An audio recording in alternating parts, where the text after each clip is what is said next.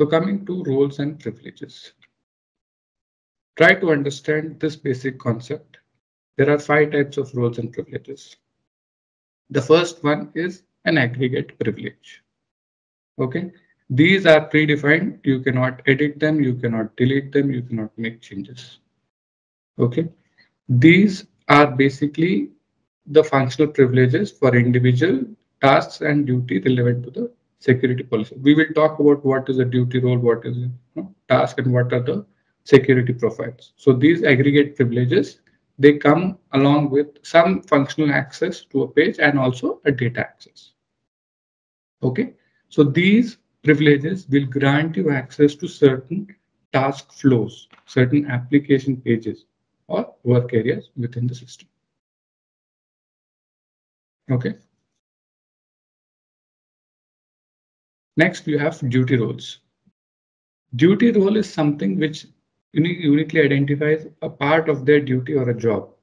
For example, now you're specifically saying HR, you know, or human resource specialist or HR analyst. So that is clearly defining that this person has to perform roles related to HR, right? So if I say manager, a manager could be any manager. You're not defining a specific role or duty that manager is performing. But if I'm saying a finance controller or uh, you know uh, inventory management person, something like that, so those are relevant duties for their job and they will grant access only to that relevant work area. Okay, so these job roles and duty roles, job roles and abstract roles will inherit these duty roles. Okay. Duty roles can also inherit other duty roles. Again, to the concept of hierarchy and distribution list, one list within another list. Similarly, one duty role can inherit other duty role. You cannot directly assign duty roles to users. You cannot directly assign aggregated privileges to users. What can you assign to users? You can assign an abstract role, a job role, or a data role. So what is an abstract role? An abstract role is representing the worker's role irrespective of whatever job they are doing, like employee. An employee is just an employee. You're not specifying what is the job that this particular employee is going to do, right? Manager, contingent worker. Again, these are predefined roles when it comes to HR. For other modules, there are other predefined abstract roles as well. But then you can create custom abstract roles. You cannot create custom duty roles or custom aggregated privileges. You can create custom abstract roles, and these abstract roles can inherit your duty roles or aggregate privileges to grant certain access to the application, right? And then these abstract roles can be directly assigned to users. Next, you have job roles. Now, job roles are, like I said, specific to your job. They will grant you access to the work area that you are going to perform. Like human resource analyst or payroll manager, benefits manager, or absence administrator, things like that, where you are specifically looking for a work area within the application. So this job role, there are predefined job roles. You can create custom job roles. These predefined job roles come with certain inherited duty roles, which grant you access to the specific work area that you're looking for. Okay. Now, typically, job roles are not assigned to users directly, but we assign data roles, and these job roles are inherited by data role. Okay, so why do we do this? So typically, data role is nothing but a job role plus data access for that particular work area. Now, for example, in yesterday's session, you've seen that when I go to person management and I search for a person, right? There are some actions that I can perform, like personal employment and things like that. So the job role grants you access to that particular screen of person management. But the data role is what granted you access to search for the employee, perform certain actions on that employee. Therefore, if you are giving the delivered job roles to an employee or a user, they will only get access till that page. They will not be able to search for employees, right? That is where data role comes in, and you need to assign the appropriate data access to the job role so that they can perform the actions on that given person or whatever work area that you're looking for. You can create data roles directly, but typically you inherit job roles to create a data role, right? And you define the data access through something called as security profiles, which we will be covering shortly. All data roles are custom. There is no delivered data role because data role is something that we build defining based on the requirement, based on the access that the customer is looking for in the job, right? So before we go into deep dive of security, I would just like to show you in the application what are all these privileges and roles and how we can assign it to users. So I log into the application. Now to be able to manage these roles, there is something called as security console. So under tools, you have something called as security console. The same can be found from the navigator under tools and security console. Okay. This security console is where you can manage the entire security of the application. To be able to get to this work area, your user needs one role, right? Just because you can manage everything here doesn't mean that everyone gets this access. This is typically given to your IT team from the client side because they will manage this, or the security team from your own company, or to the lead consultant or whoever is managing the security. So there is a role called IT security manager. Okay, so this is a job role. This particular role grants access to this work area of managing the security, right? So as a consultant, you may first want this particular role so that you can log in and add the appropriate roles that you're looking for. Okay, remember IT security manager, or in short, we say ITSM. This is required to be able to manage all users and roles. Okay, so this is required for you to be able to make any changes to roles. Okay, so if I go to this role and I click on edit role, now this is a delivered role. How do you know which is a delivered role, which is a custom role? Anything that starts with ORA, ORA, or Oracle in short, is a delivered role, right? When you try to click on edit role, you will get this particular message, also helping you to understand that this is a predefined role. You do not modify a predefined role. Now, why do you not modify a predefined role? Reason being, at the end of every quarterly patch, all the roles which are delivered are going to be overwritten and refreshed by Oracle. Sometimes there are certain functionalities and features that are added, and when those features are added, there are privileges that will grant you access to that feature. Not every time there is a change in the role or a change in the privilege, but whenever there's a change in the privilege, Oracle will override all the delivered roles. So if you are making any change to the delivered role, your changes will be lost. Okay. So never make a change to the delivered role. Always make a copy of your predefined role and enter or edit your copy role. Oracle does not make any change to your copy role. It is the delivered role that will be impacted. Okay. So in your role category, you have this thing called as a job role. So this is a job role, right? Why is this a job role? Because it is performing specific function that of an IT security manager. So you are managing the security of your application. So it is a very specialized role for a given work area. Therefore, it is a job role. Okay. Next, you have something called as functional security policies. Now, these are nothing but the aggregate privileges, right? Which will grant you access to certain reports, certain application page work areas, right? So apply HCM role provisioning rule. So this will grant access to this work area, which is HCM role provisioning rules. We will see this in a while. Delete access groups, delete schedule processes, import workers, initiate spreadsheet loader, manage application security, right? So all these are granting you specific access to certain work areas. Ability to reset password, right? View user accounts.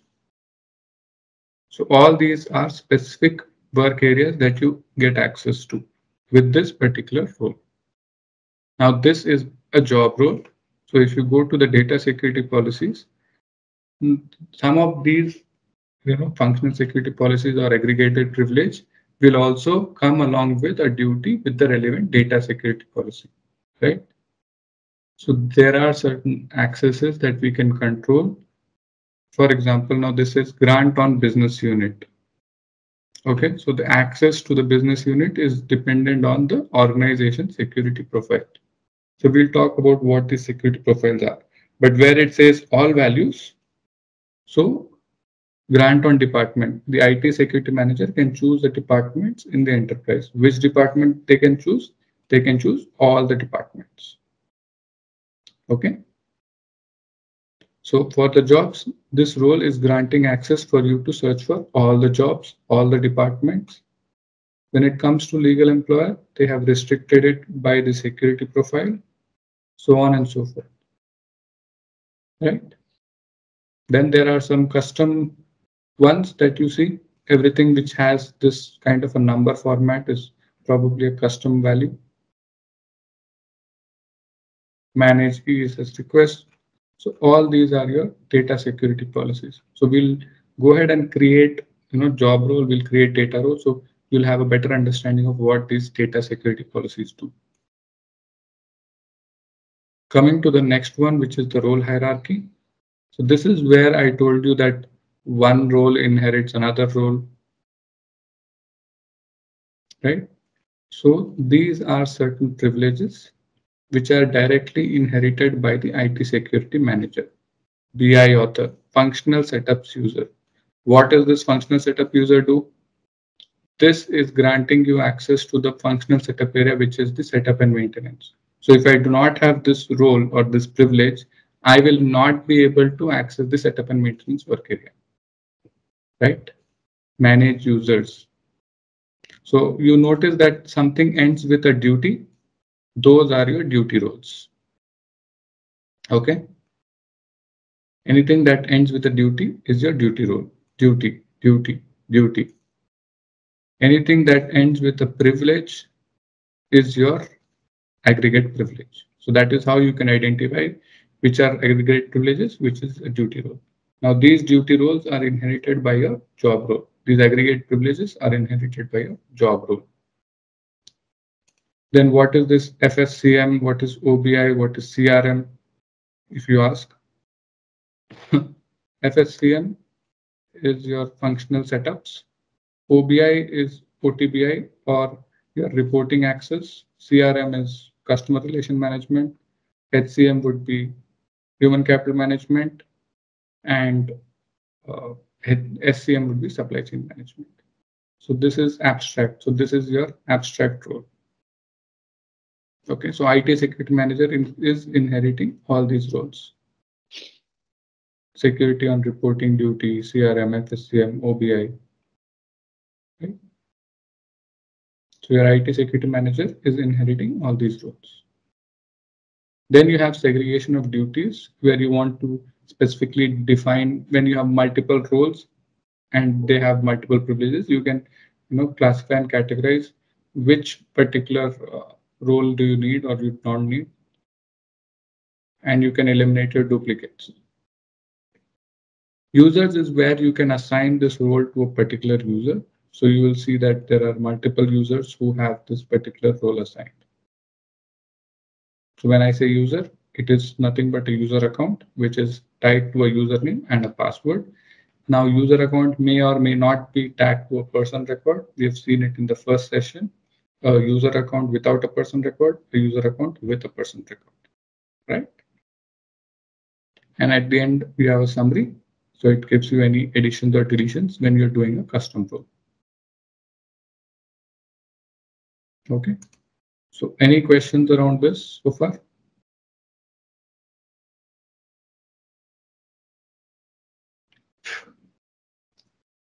Okay. So I would request you go and read this uh, Fusion HCM security implementation guide, which will give you a list of all the delivered roles and the privileges and what access they have. One other common role that we usually come across is human resource specialist.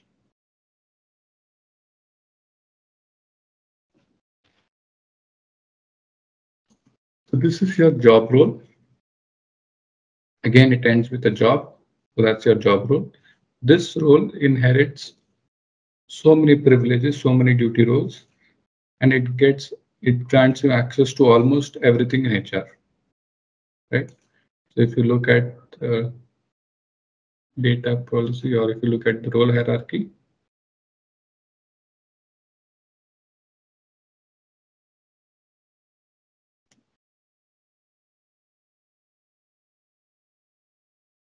come on.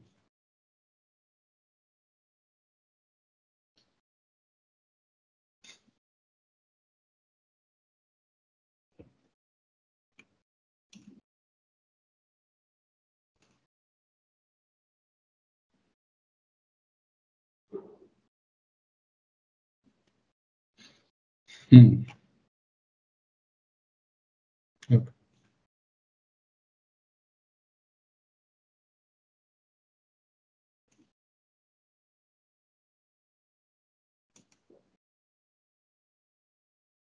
Human resource job. They should have a lot more. Hang on.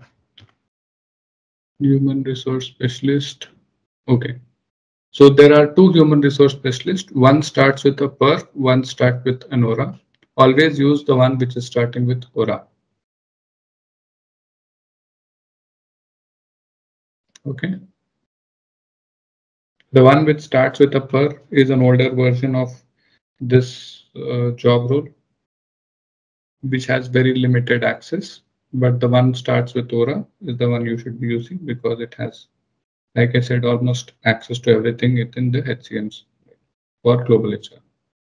Now, your HR specialist not only gets you access to your what do you call core HR, it also gives you access to the entire talent management and absence management. So this is something that Oracle has done where they have merged entire talent related data and absence related data into this one role called human resource specialist, which I feel is not the right way of dealing with things. You have, they have a separate benefits specialist, they have a compensation specialist or administrator, absence there's nothing on absence, but they have a payroll separately defined, but they have clubbed absences and uh, talent management into this human resource specialist. Okay, so if you look at the role hierarchy,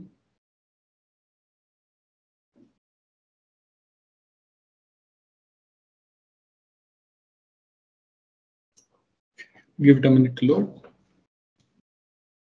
Again, I'm not sure why Oracle came up with this concept of merging the talent and the absences and the core HR into this one role. They could have split it out because a lot of times customers are looking for the talent managers or the HR business partner who take care of goals, performance, talent review.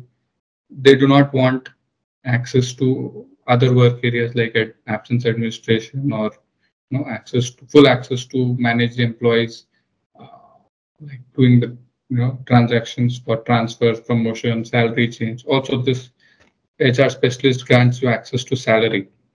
So this is something that you have to be very careful. When you are assigning a human resource specialist role to a person, you are granting them access to absence, goals, performance, talent review, everything, and also salary. Okay. So you see that this particular role is inheriting so many duties, so many privileges. Right? You have a full list of privileges that are being inherited by this particular human resource specialist. So this, Question. yeah, go ahead. Where is all these privileges documented? Are they in the same place, or I used to have a hard This is time finding them? documented over here. Okay. Oracle Fusion Security Implementation Guide. So Okay. everything is documented over here. Read this document. It's in okay reference. Again, how do you get that document? Go to docs.oracle.com, go to Fusion Application Suite, Human Capital Management. You have all books and you'll find one IT secretary. Okay. Okay. And if you ask me individually, there'll be like thousands of duty roles. You may not know or you may not remember all of them. Therefore, if you want to create a custom role, we do not create a custom role like this from scratch. What we do is we just copy an existing role and we start removing privileges which we know do not, need, are not required. If you try to create your own job role from the scratch, you'll never be able to do it. Trust me. You have to create a role, then you could assign the functional security Right. policy, then you create this data security policy. Again, this is a very, very big long list, and we will not be able to create this from scratch. So never go ahead and create a job role or a role from scratch. Always find the nearest job role or abstract role which is relevant to your requirement and start deleting the privileges. Okay. Do not create something on your own. You'll never be able to do it. Or, look at these things. If I'm looking at a role which can configure, talent related area. So this is a privilege for talent. This is a privilege for talent, right? So what I do is I just take a copy of this and I remove all the other privileges which are not relevant. Right. Okay. So this is relevant to talent. This is relevant to talent. This is not relevant to talent. I remove this. This is not relevant to talent. I remove this. Right. So that is how you will create your custom roles.